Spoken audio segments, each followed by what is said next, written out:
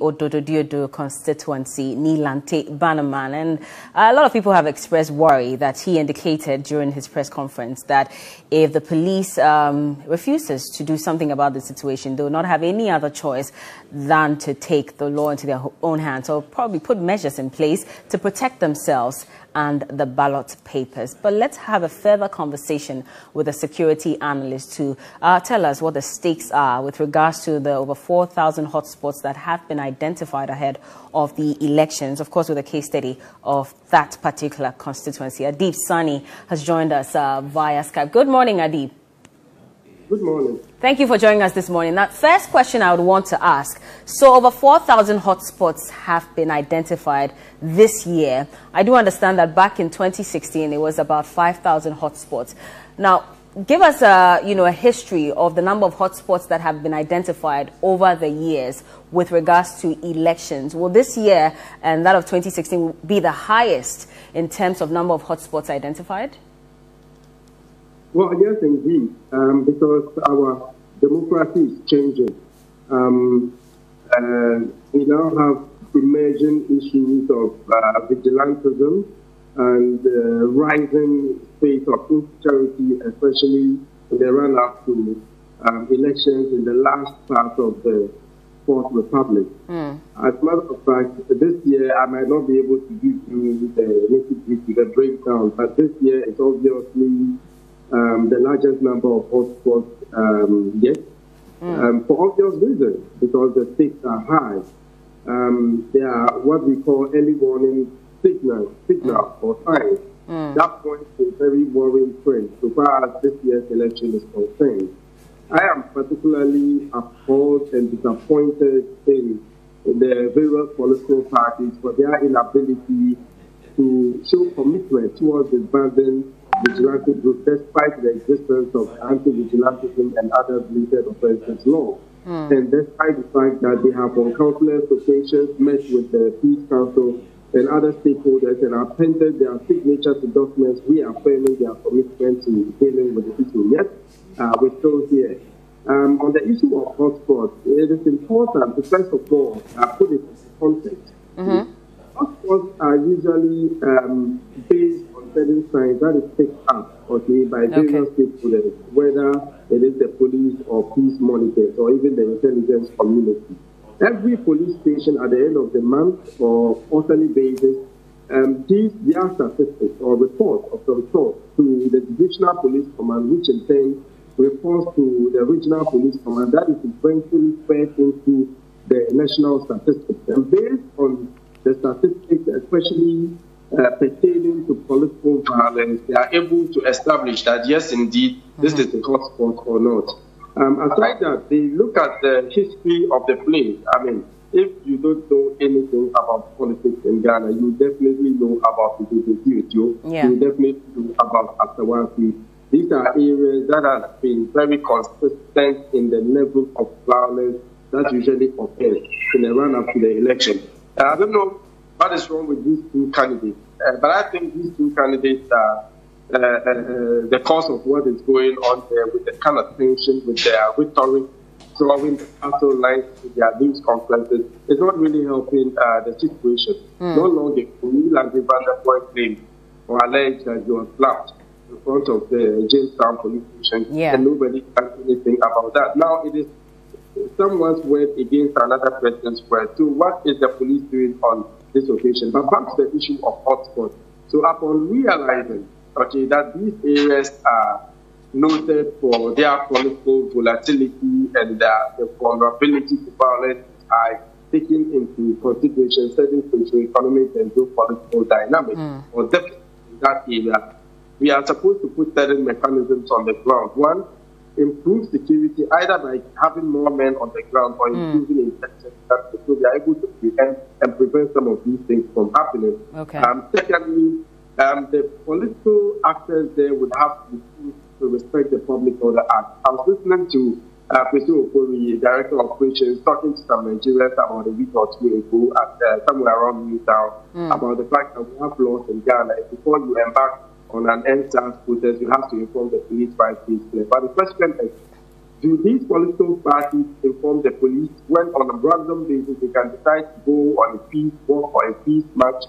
They don't do it with recourse to the law, because if they have done it, I'm sure the police will have put certain measures on the ground, including either making one party have this event today, the other tomorrow, or perhaps clearly defining their route, so they don't have contact with each other. So there's flagrant disregard for the law by these parties.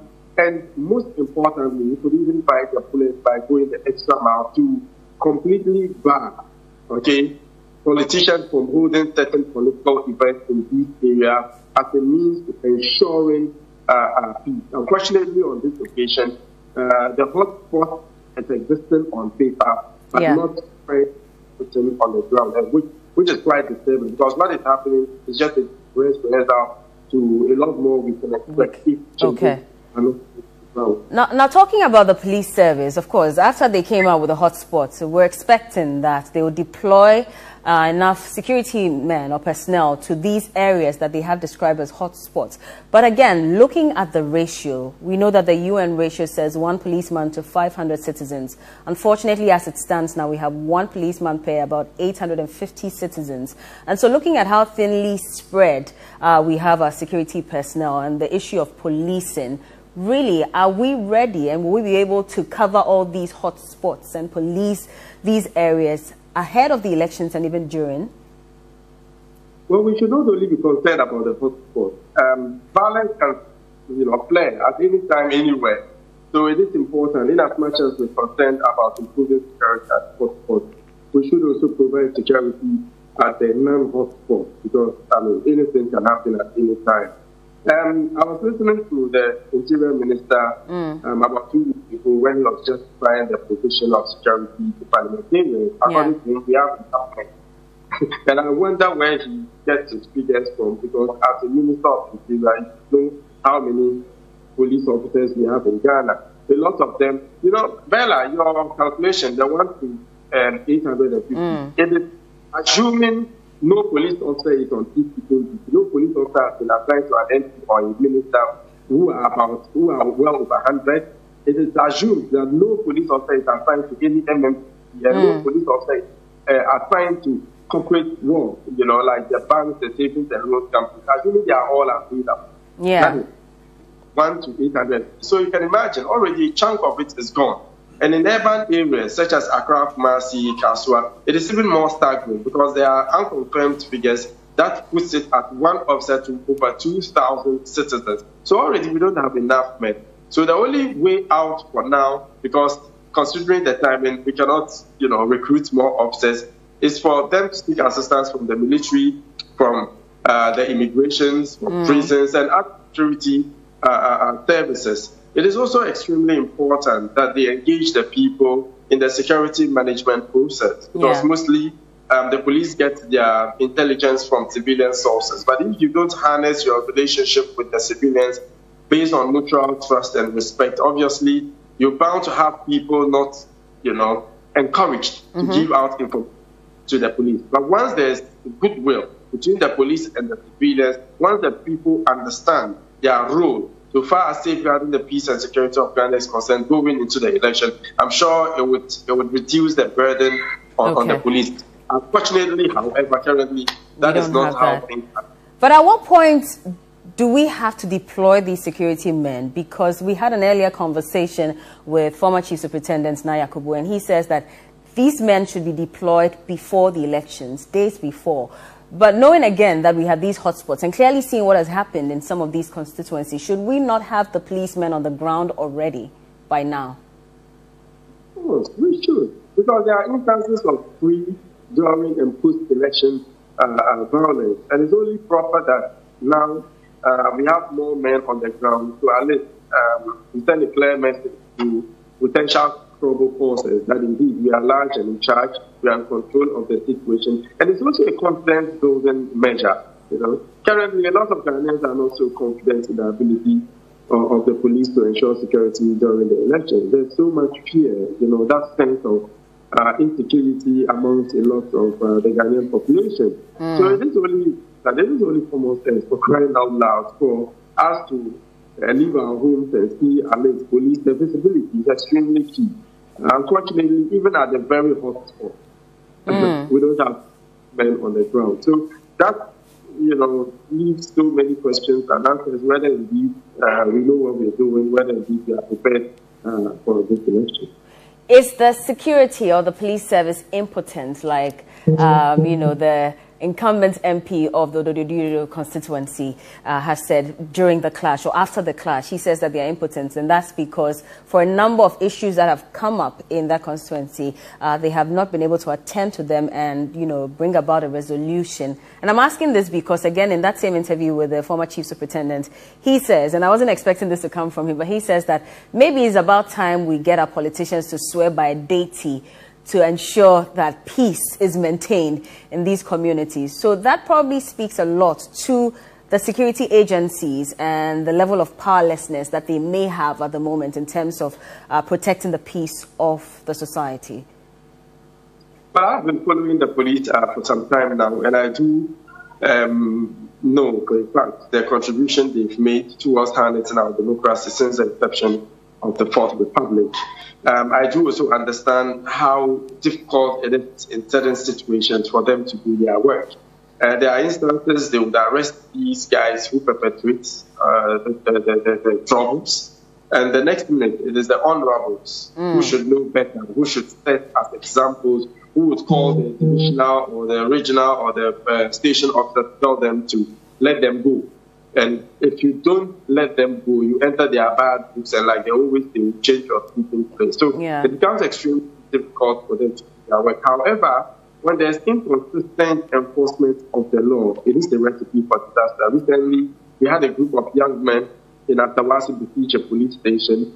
They completely disrespected the police at the point one of them even sat on the counter, because according to them, their boys were arrested. Nobody from the other side was arrested. And when they were arrested, they asked them, why you are arresting us? And they said, no, we can order from above. So you see, it's creating a discord between the population and the police. Because if you report a crime to the police and nothing is done about that, you think next time if something similar happens to you, you would report to the police.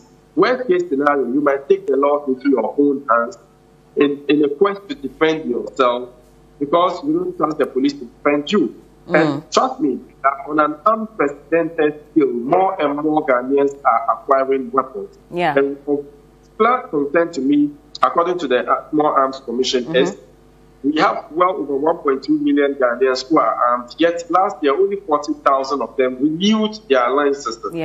That is that have ever been licensed. How about the proliferation of small arms and light weapons from other parts of the continent? How about the local gun manufacturing industry in Ghana? That is motivating some of these guys to foment trouble. Yesterday, I was with the Queen Mother of Alabanyo, Mamaga, at the stakeholders dialogue somewhere with this state. And then, according to her, manufacture of guns is killed. It's something almost everybody there is able to do. What are we doing about it? Are we pretending that it is not an issue at all? And I don't know whether you saw the video of the young man firing at Odododiodio.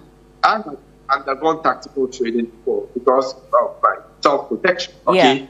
And the way he was firing, trust me, it would go to hit, the bullet would just hit someone who has absolutely nothing to do with what was happening there. Because the way he was firing, considering the trajectory, it didn't look like he was firing at his opponents. He was firing into the air in a very awkward manner, which would go and hit someone with a story building. Under normal circumstances, if you are firing into the air, it has to be 70 to 90 degrees perpendicular. So when the bullet goes, by the time it stands, the velocity will be greatly reduced, and if it hits anyone, it will not be fatal. So these are legitimate issues we need to address. However, the police, I must say, appears to be impotent on this occasion, because the politicians don't even respect the police. And the police fear politicians. So would you say then that it was okay for Honorable Nilante Vanderpoel to describe the police as impotent, because clearly that's what you're also saying? Well, impotence is inaction. It's synonymous.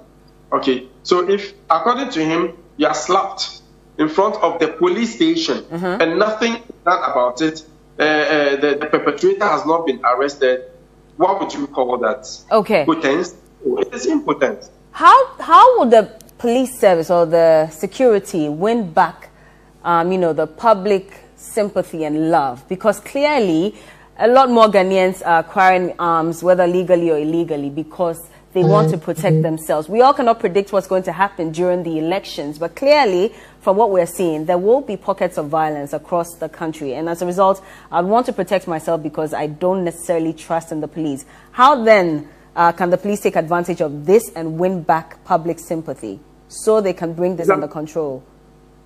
It's as simple as the laws working. The laws must work.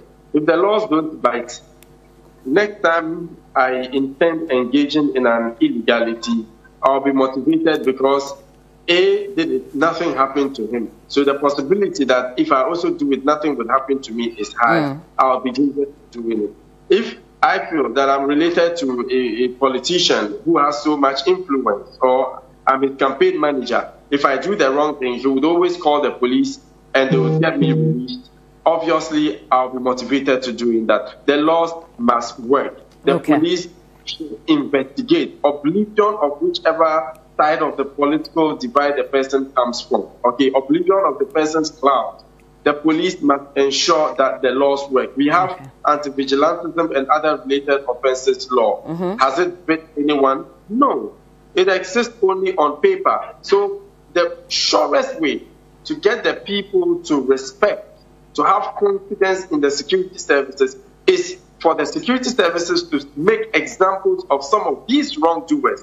Okay, let us get them arrested. Let us get them dealt with rigorously according to the law, and it will serve as a disincentive to others who might want to do the same line. Let's not forget how recently the Peace Council called on the police to make available its findings on firing of the gun at the registration center. To date, nobody knows what has come of it. So that can only mean one thing: it's been swept under the carpet. So the next time another person from the other side of the political divide comes to fire a gun, I wonder what moral temerity we would have to call for his head. So we are glorifying, we are celebrating impunity, and that is the cause of all that we're saying today. All right. Thank you so much, Adib Saani, for speaking to us this morning.